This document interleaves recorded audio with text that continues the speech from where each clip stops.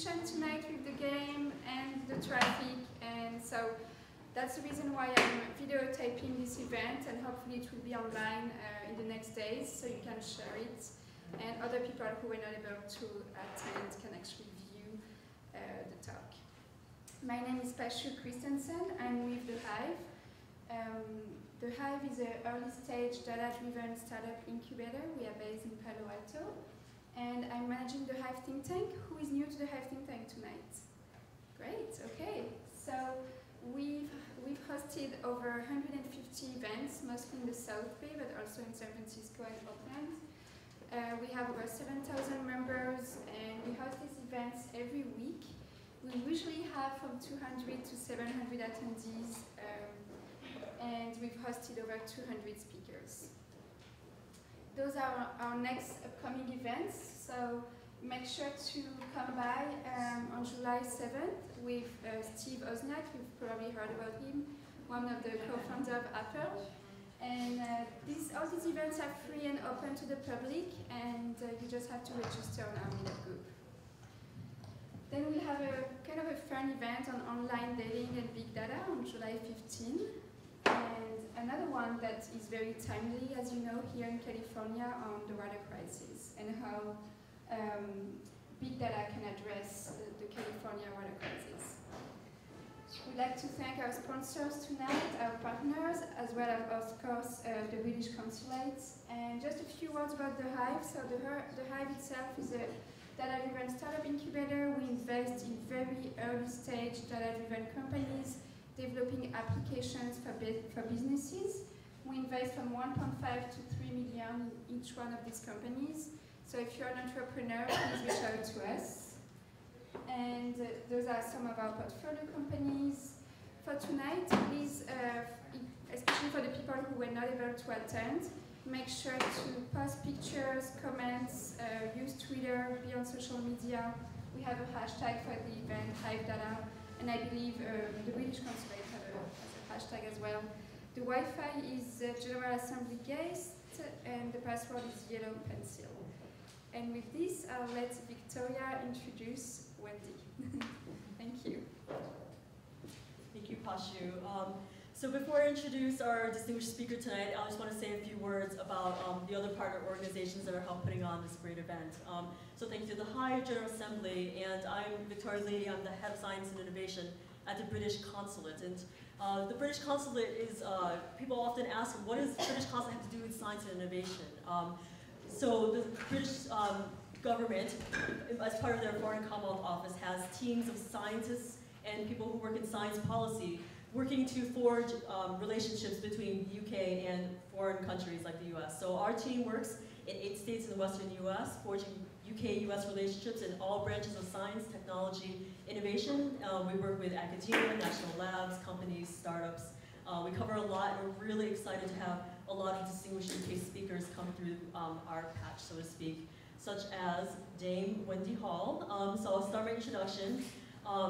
Wendy Hall is professor of computer science at the University of Southampton, and it's always worth mentioning, what does this Dame mean? In the US, people are a little unfamiliar with it. So you may have heard of Sir Elton John, Sir Paul McCartney. Dame is the female equivalent, so we have Dame Wendy Hall with us here tonight. She has many, many distinguished achievements to her name. You've probably seen a lot of them on the website. She was one of the first computer scientists to undertake serious research in web science, a field that she has coined and pretty much initiated from the get-go. I won't steal her thunder by telling you too much about all of that, but she did become Dame Commander of the British Empire in 2009. Her services to science and technology, she's involved in a lot of really neat computer science things, and is really an inspirational figure to not just computer scientists, but female computer science as well, and is just a fascinating person. I encourage you to Google her. She, according to the Financial Times profile, she has a green plastic triceratops in her rhinoceros, pardon me, in her yard. And if you follow her really fun Twitter feed, you will also learn that she's gone on this pretty amazing cruise through the Panama Canal recently. So, as well as her academic achievements, service to society, she's a pretty neat person as well. We're really honored to have her here. So with that, I'll turn it over to Dame Wendy Hall, who has insisted we call her Wendy. Thank you, Victoria. Well, what? Would you prefer to have a wireless mic? Yeah, do you want me to have one? I mean, that's good. Free your hands I forgot you were hiding behind the screen. So let me just get this turned on. And get this to the sugar.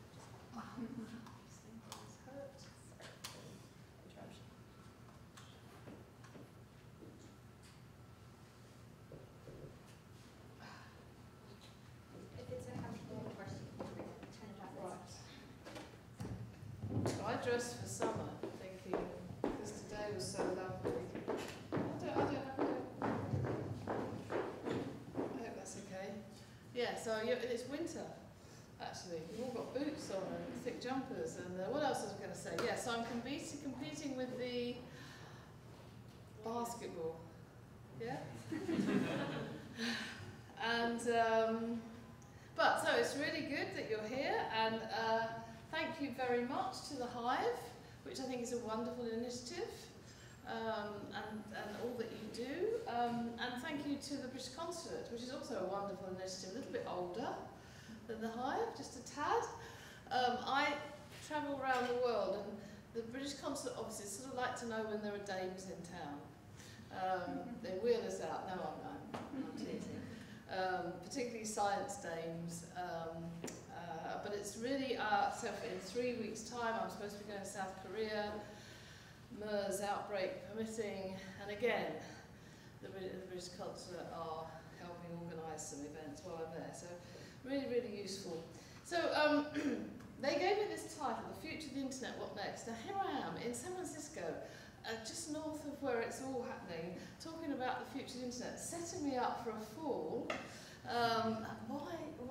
Why have I anything to say about this? Well, I hope that what I'm going to say will be a different take than you're used to. We'll see. We may come to the same conclusions, but let's see. So I've only got 45 minutes, so we can't go through lots of history. I'm old enough, of course, there's a few people in this room, I look at a couple over there, who can remember life before the internet, before the web. Most of you are web natives, aren't you? You can't remember, a lot of you here can't remember how you had to book a holiday before the web existed.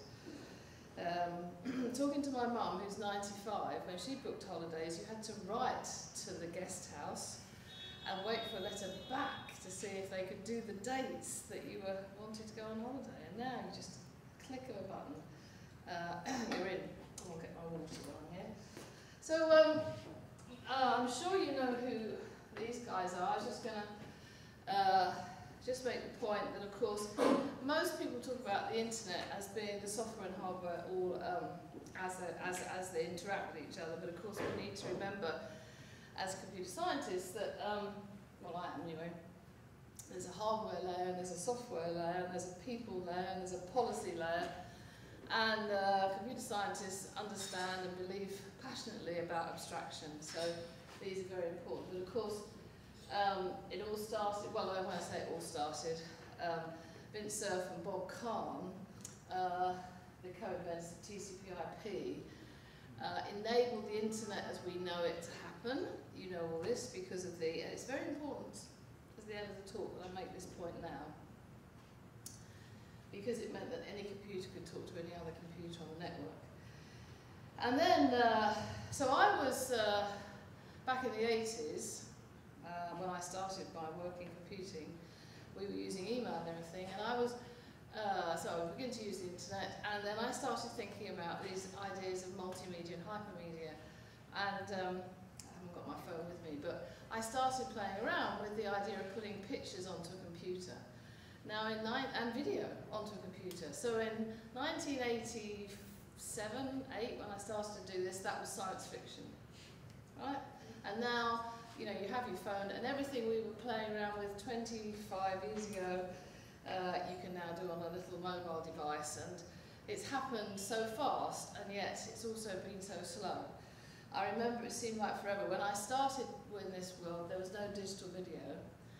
So we had to write code to get the video up on the computer screen and interact with it. But actually, we could interact with it better when it was analog video than we can with digital video. Because analog video you had frames and you could just program the frame to do the interaction. Or with digital video you can't do that because it's just differences. Anyway, that's neither here nor there. Now, how many of you know that man? Yeah. Come on, tell him. Tim Berners-Lee. And he is what nationality? What was that? What nationality is he? You're not sure? She said. Someone said. British. You're British. No. Oh, I thought I heard. My husband is, and it rubs off sometimes. Oh, okay. Oh, he's a Sir now, Sir Tim. Anyway, that's Tim Berners-Lee, and in 1989, he wrote a document called Information Management, a Proposal, and in this document, it was 1989, I was working on this idea of hypermedia as well, the idea that Ted Nelson, who lives in Sausalito, he invented the terms hypertext, hypermedia in the 1960s, but the idea of using computers to enable to link information using this concept of hyperlinks. I was working on that in Southampton, and Tim, he was at CERN, the nuclear physics lab in Switzerland, and he wrote this proposal defining what was to become a World Wide Web. And if you look it up on the web, everything about his design is here, including the link. So this is the web of documents here, and he talked about hypertext, you can't read it, and hypermedia, and accessing the internet. And then in the bottom right-hand corner is actually the beginnings, the framework for the web of data, linked data. I'll come back to that in a bit. And his boss at the time, he wrote this in March 1989, his boss, Mike Sendall, wrote at the top here, vague but exciting. And that gave, that's now a very famous document, that gave Tim permission to carry on developing this idea as part of his day job at CERN, basically. And the rest, as they say, is history. Here's the history.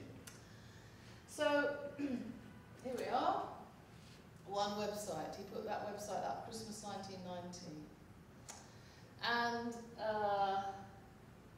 we were just talking about this web observatory that I'm going to come to later, trying to get people to use things on the web. We're trying to get people to use the web. If you can't remember, many of you, what it was like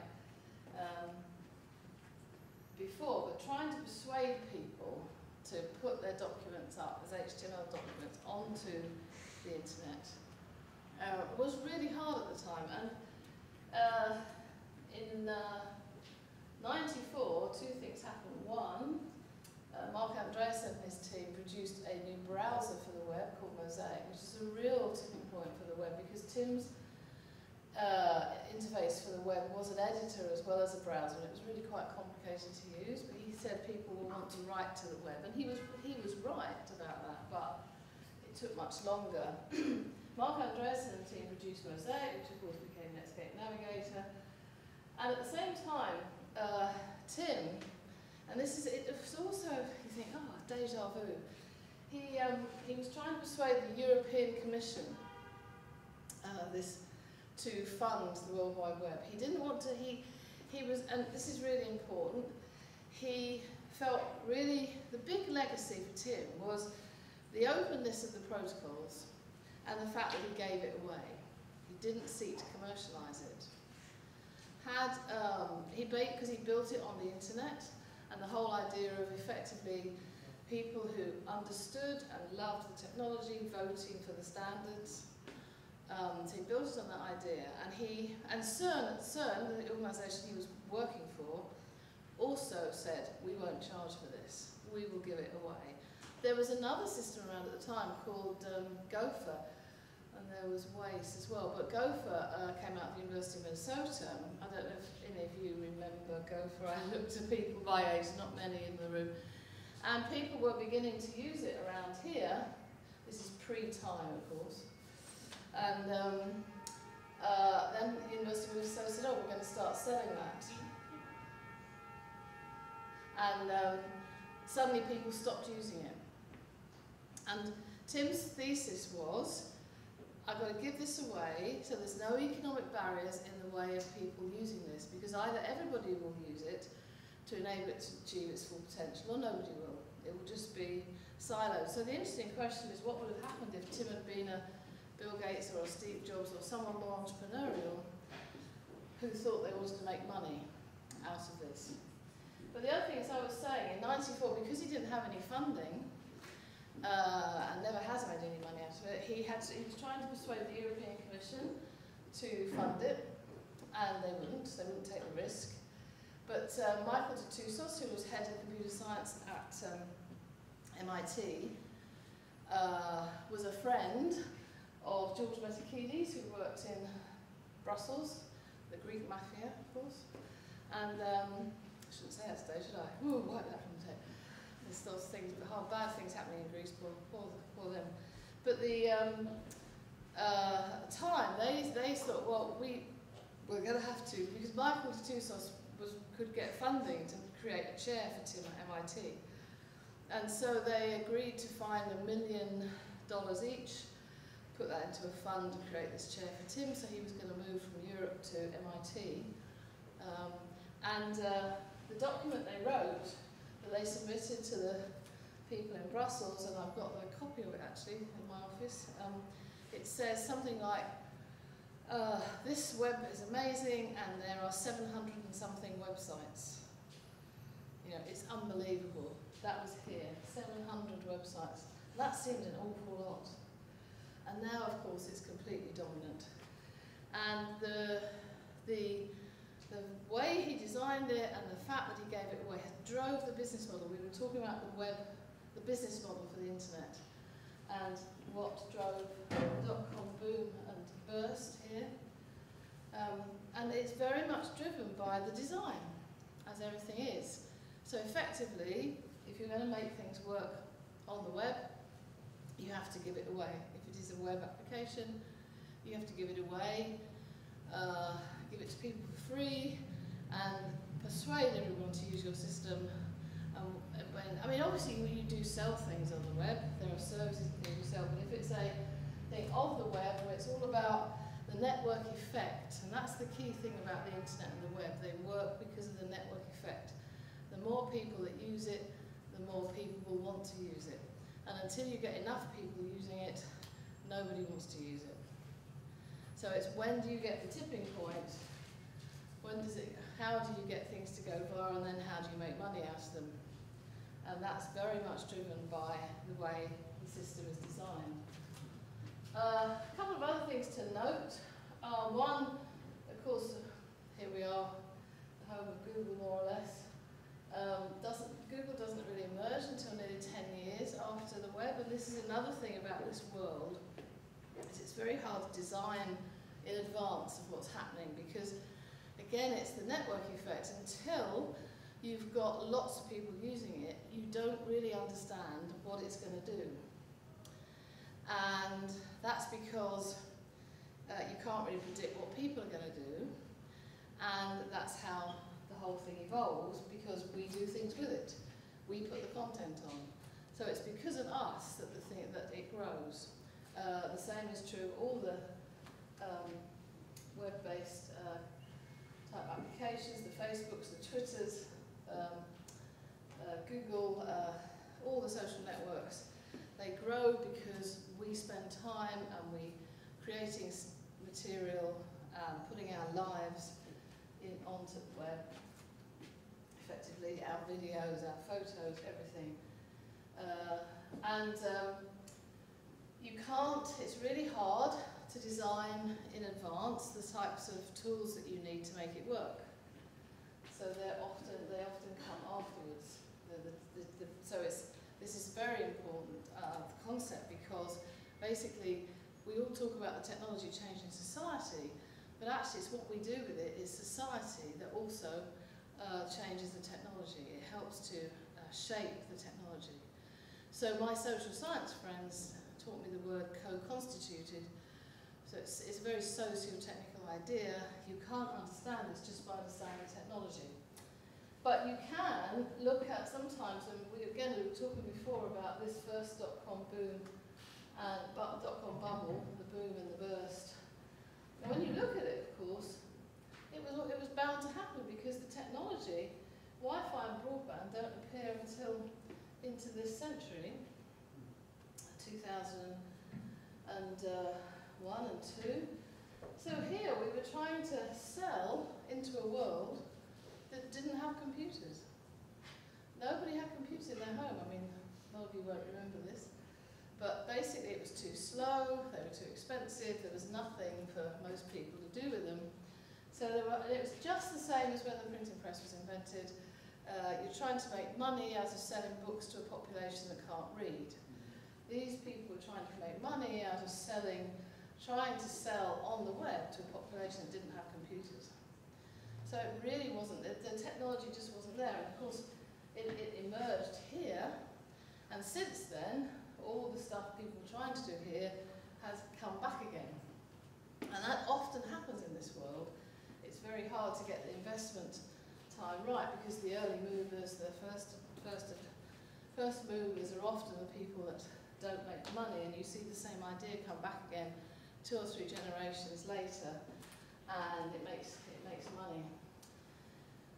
So you have to, this is just looking at this evolution from a technical perspective, and of course once the browsers became, the first Mosaic was read-only.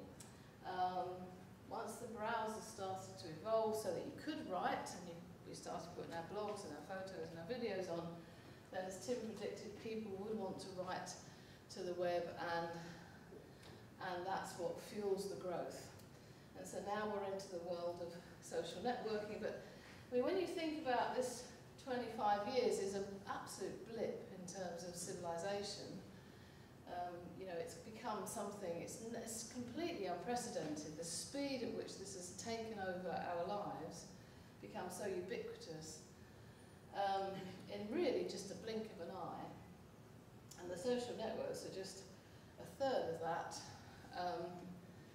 and are likely to go as fast as they've arrived. Who knows where Facebook and Twitter will be in another 5 years, but probably not where they are now. Something else is likely to have come along because of as the technology moves on, the way we want to use it changes. So this is really the looking back to see the story of this thing that we're going to try and predict the future of. What's it going to be like in the next 25 years? Well, just before I get to that, as I said when I showed you the picture of Tim, it wasn't just a web of documents that he was talking about. It was also a web of data, of linked data. And he always predicted that this would make a much richer environment because machines can, and this is the Hive, is all about data world. Machines can interpret data as long as we describe it well in ways that we can't possibly achieve. We can look at documents and immediately understand what they're about. Machines can't do that, and it's a long way, and we're still a long way off a machine being able to interpret text or a picture or even harder video and so on. But you give a machine huge amounts of data described so that you know, we're using ontologies or whatever, something as simple as schema, describe the data, and a machine can process that very quickly and come up with answers that we couldn't possibly. And Tim was very much about not only is this data, we're going to be producing this data, but the key thing is to link it like we do with the documents. And that is just beginning to hit. That revolution is part of the many companies now. But back in, so the web comes along, starts to get big in 94, 95, 96. And 10 years later, 2004, 5, 6, Tim was very concerned about the fact that the web of data wasn't emerging, and everyone was ignoring him and not putting their data out there. He used to say, "You've given me your documents, now give me your data." Right? We started talking about this. My colleague Nigel Shadbolt, Tim and I, and in 2006 we published a paper called The Semantic Web Revisited, because he called it the semantic web, because the idea being, the linked data web being that if you, you're going to semantic, sorry my brain's going, I only flew in last night and I just can't make the connections. Let's call it the semantic web, the idea being that the links would have meaning. If you link two data objects, you'd say why they were being linked. But the AI community had made that very complicated. So we said simplify it all down, and as people are doing today, put the data out there if it's open, or make it machine readable, even if it's a closed environment. Use the same protocols, HTTP, give everything an identifier, which is going to be really important as we talk about the Internet of Things later, and use some syntax to enable it to be linked, like RDF or XML if you want. And as we were talking about writing this paper, that's when we started thinking, whoops, gone one way, we started thinking about this graph.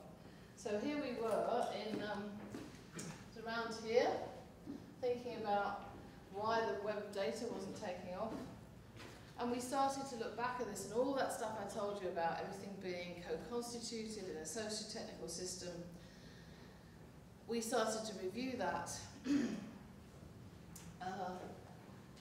We are, of course, now in the age of data.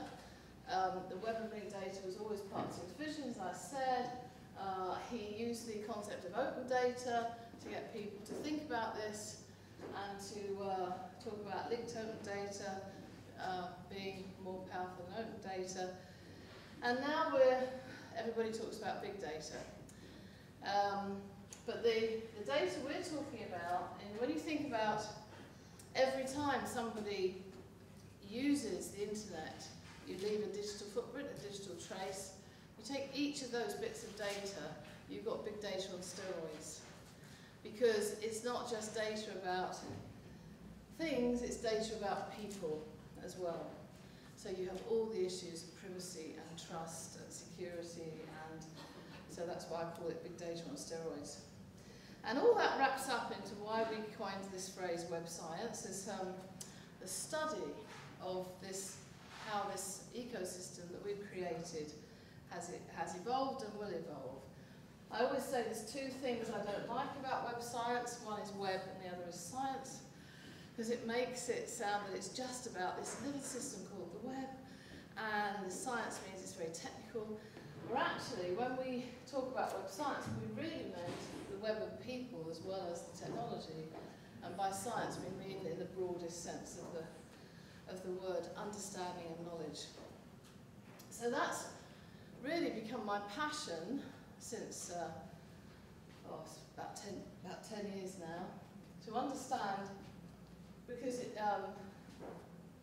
the thesis is, in order to understand the future of where this is going, we have to take a socio-technical view.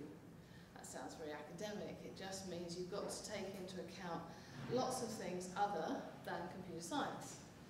You have to take into account philosophy and psychology and sociology and mathematics and economics and law, because and many, many different subjects. That's just an illustration of the types of subjects that need to be, from the perspective of which you need to look at how the system's evolving. Because as governments make policies, the lawyers make laws to regulate things, the mathematics determine how the network grows, sociologists study human behaviour, and it's what we do in this ecosystem that makes it grow. You need to understand some of psychology again to understand behaviour.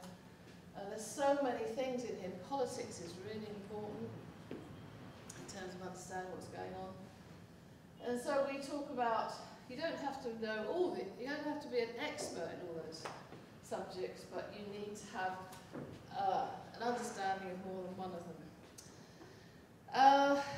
Oh, you don't need to know about that. We organise conferences and workshops around the world. Something I will tell you, because I'm going to go on and tell you about the observatory, when we were setting up web science as a new discipline, we established something called the Web Science Trust, and then the Web Science Trust Network of Laboratories. And we have, actually we've just gone up to 19 labs. And particularly around the world, where they're the thought leaders of this space in universities, major universities around the world, and increasingly bringing on labs in developing world, like India, huge numbers of users. We've got a new one in Adelaide, out in the Southeast Asia, one in St. Petersburg, we've got one in China. I haven't got one, we're looking to get labs established in Africa as well, as the internet, as people there start to, the interesting thing for me in the developing world is that as people come onto the internet through a mobile phone, unlike most of us who first started using it through a computer like this, and all of us can read.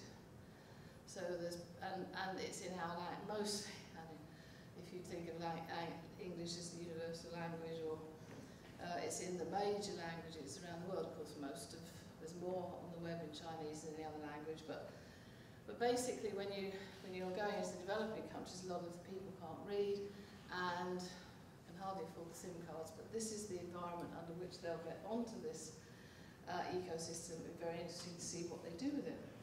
Mainly they start using it to make money. So another way we think about this is, and this I think is really important for looking to the future, because it's this whole idea of